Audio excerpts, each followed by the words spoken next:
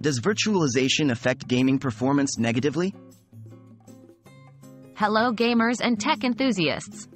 In this video, we'll be tackling an interesting question. Does virtualization affect gaming performance negatively?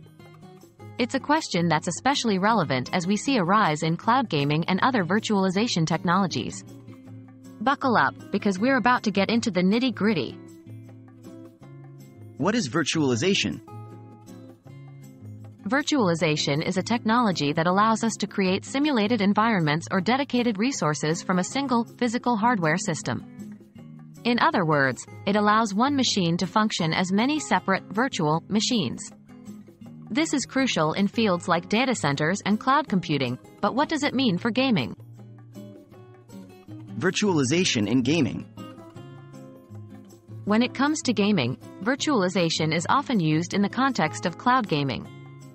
In cloud gaming, the game is run on powerful servers in a data center, and the video of the gameplay is streamed to your device. Your inputs, like pressing a button on a controller, are sent back to the server.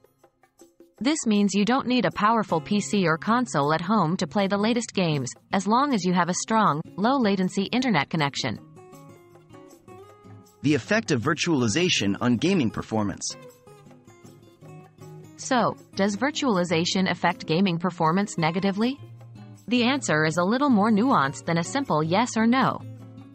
On the plus side, virtualization can allow you to play games that your local hardware might not be able to handle. This is the primary advantage of cloud gaming. However, there can be downsides. The main potential negative impact comes from latency. Because your game inputs have to travel to the data center and the video has to be streamed back, there can be a delay or lag that wouldn't be there if the game was running on local hardware. This can potentially impact the gaming experience, especially in fast-paced games where reaction time is critical. Moreover, the performance may be dependent on the quality of your internet connection. If it's slow or inconsistent, this could cause problems like stuttering or lower video quality. So, in conclusion, virtualization can both positively and negatively affect gaming performance.